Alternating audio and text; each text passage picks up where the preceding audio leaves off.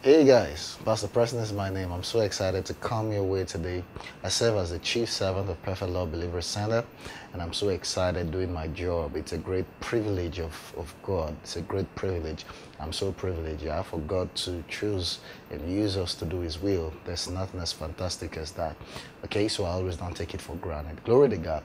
Today I want to share something very beautiful that I think will be of great blessing to you, and I'd like you to pay attention. There's this narration where it seemed like a couple of churches today are responding to the material needs of the brethren primarily, right, as if that's the purpose to which it was established. But unfortunately, it wasn't established for that purpose, yeah.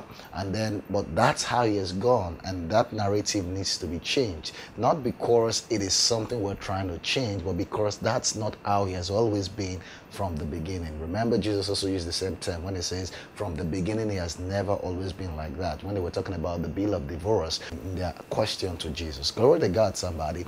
Yeah. And I want to tell you a simple story, and I would like to think it like this. Yeah.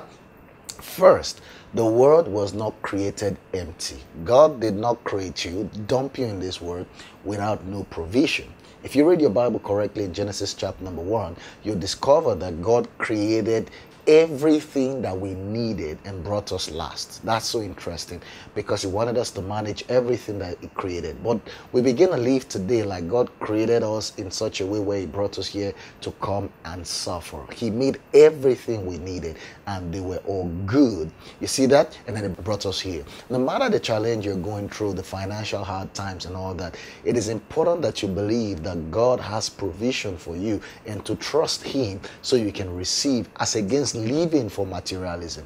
This is very deep. If you read Matthew chapter number 6, right, if you read from 24 down to 31, there were a whole lot conversation about this. Yeah, where I begin to explain the fact that the bird that flies in the sky, they didn't labor, but yet they eat. It says, how much more you that are superior to those creations, right? It's important that we begin to define things properly. Yeah, the Christianity is eternal in nature.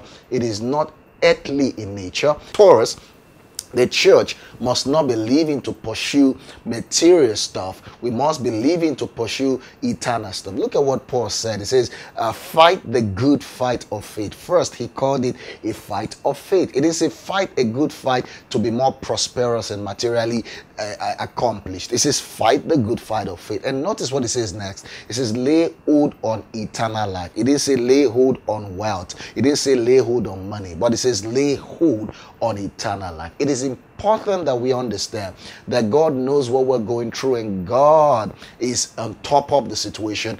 All you need to do is trust Him for survival, and then you use your life to pursue His will and pursue His cause, establishing His will upon the earth. It says, thy will be done on earth as it is in heaven. Now we carry heaven in us, and we got the ability to manifest heaven upon the space of the earth. That's why in Romans chapter number 8, you saw where the people says that the people await the manifestation of the sons of God, because the sons of God carry heaven inside them. Jesus said the kingdom of God is within you. So we carry heaven in us, and we can manifest heaven upon the face of the earth and bring all of the creations to joy and to excitement, because Satan has programmed this world to fail, and we need to change things. We need to reorganize things, but that's not what we pursue, right, as our Christianity. Glory to God, somebody. Hallelujah. This is very important, and I needed to share it. I'll read a couple of scriptures and they will just help you. Glory to God.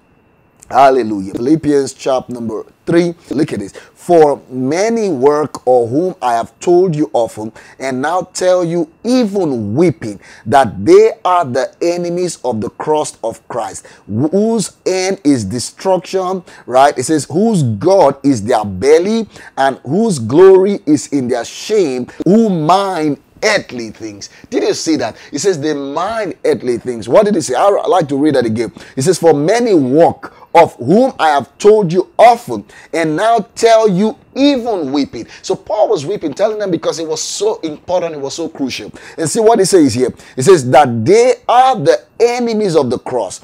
And then it begins to state their characters, the people who are enemies of the cross. It says, whose end is destruction, whose God, it says, whose God is their belly. So when your God is your belly, when your life is to pursue what you need to eat, what you need to survive in life, it says you are an enemy of the cross. And it says, whose glory is in their shame, who mind earthly things. So you ought not to mind earthly things. Colossians chapter number 3 tells us to set our affections above where Christ is seated. Glory to God, somebody. It is important that you understand this. The church does not exist to meet material needs. The church exists to meet spiritual needs, to train people in Christ, to help people manifest Christ, to help people recognize, discover whom they are in Christ and manifest that in this world. Glory to God, somebody.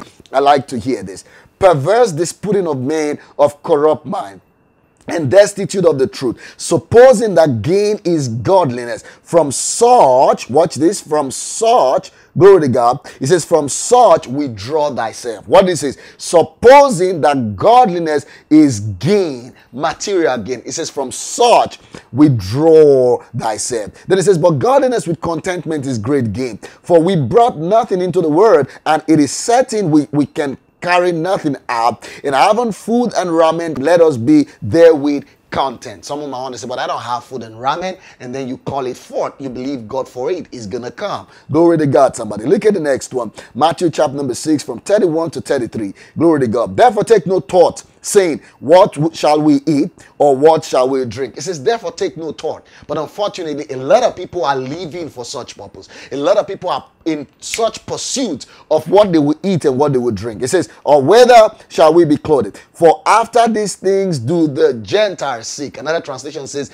after these things the unbelievers are pursuing, or pagans are pursuing. Glory to God. It says, for your heavenly Father knoweth that ye have need of all these things. Did you see that? It says, your heavenly Father knows that you have need of all these things. And it says, but seek ye first the kingdom of God and his righteousness, and all these things shall be added unto you. Now watch this. It says, your heavenly Father knows that you have need of all these material things to survive in earth. But he tells you, then he would have said, oh, then pray a lot for it, or seek it and God will give it to you. Rather, he says, seek ye first the kingdom of God and his righteousness, and all that things that you have need for, God will provide. So it is God's responsibility to provide your needs. Well, that's not to say to sit at home and be idle and then say, well, God's going to provide. Pastor Preston has said it.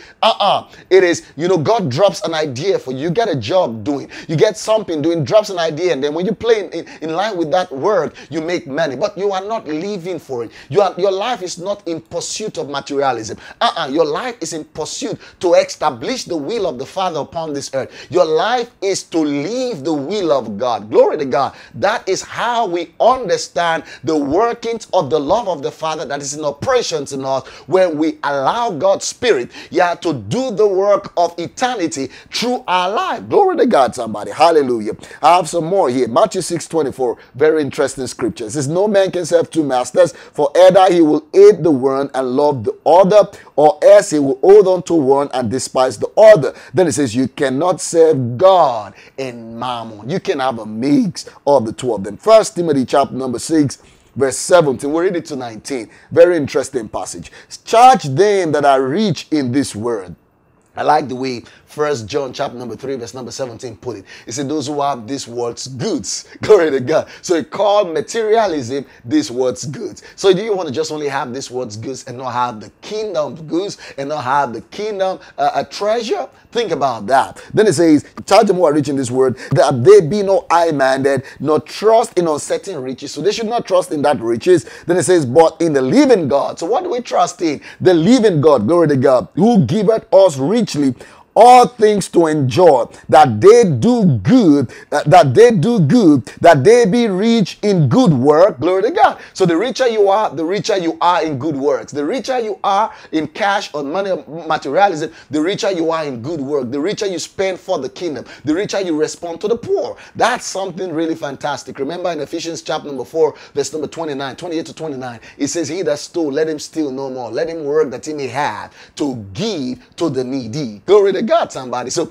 we don't even work to make a living, we work to make a giving. That's so fantastic. Hallelujah. Then it says, be rich in good works, that they be rich in good work, ready to distribute, willing to communicate, laying up in store for themselves a good foundation against the things to come, that they might lay hold on eternal life. Did you see that? It says that they might lay hold on eternal life. Not lay hold on their materialism, but lay hold on eternal life. That is very deep. Yeah, so don't miss God by pursuing materialism. That's been a pagan. That's what the Bible says in Matthew 6:31. That's been a pagan. Yeah, you got to pursue the course. So when the church begin to exist to be a blessing to materialism primarily, then that church is a pagan association. That's the truth, because it is not eternal course they are pursuing. I remember in the scripture we read in Timothy, it says, withdraw from such kind of people. It says, withdraw from them, because God came, right? Jesus came to establish an eternal realm of things and not just to restore a great word. That's why I want to say a lot of people today who are working so hard, like their whole life is dependent and working so hard, I feel sorry for them, because they have not truly understand what it is to live in Christ. Hallelujah. Glory to God, somebody. That's not to help you say just be lazy, not work. No. I've said that before. Paul said, he that will not work should not eat. But we are not existing for such purpose. We're not running to pursue material stuff. We're running to establish the will of God. So all that energy that you spend just to eat, to merit material stuff that you're gonna live in this earth, that's gonna vanish with this earth, or dilapidate with this earth, spend that energy for soul winning. Spend that energy to manifest the will of God. Spend that energy to grow your spirit, to laying hold on eternal life. Glory to God, somebody. Hallelujah. Hallelujah. This is very deep, and that's the message. God knows everything that you need. He made provision. Do you even know in Matthew 7, just the next chapter after Matthew 6, it says, if your father, if you ask him for bread, sorry, he will not give you stone. If you ask him for fish, he will not give you serpent. He says, and if those people who are wicked in their construction will not do that, what about your Father who is generous in giving? Glory to God, who is so gracious, who is so kind and nice. What about him, right? Think about that. So when you suffer because you don't trust God, you don't believe God, you've not make a request and have confidence that he can do it. Yeah, that's why you suffer. And then you begin to live and pursue it like all your life is dependent on it. Listen to me as I close. Yeah, God created all things for our use. It is stupidity for you to begin to live your life for the things that were created for your use, instead of to live for the one who created all things. Think about that. And that's what the devil has succeeded to do, because his purpose is to take your mind away from God and to take your mind on material things that will just give you temporal satisfaction and will definitely vanish over a period of time. So don't fall victim for the devil's scheme. Rather, let the church and let all of us, right, begin to bring people back to God, to know God, to love God, to discover God in us, and to live for his will, for what his love stands for. Glory to God, somebody. That's my message, and I believe it brings you a lot of blessings. Share this with someone, and so you can be a blessing to them. I love you. I'll see you in the next conversation. Amen.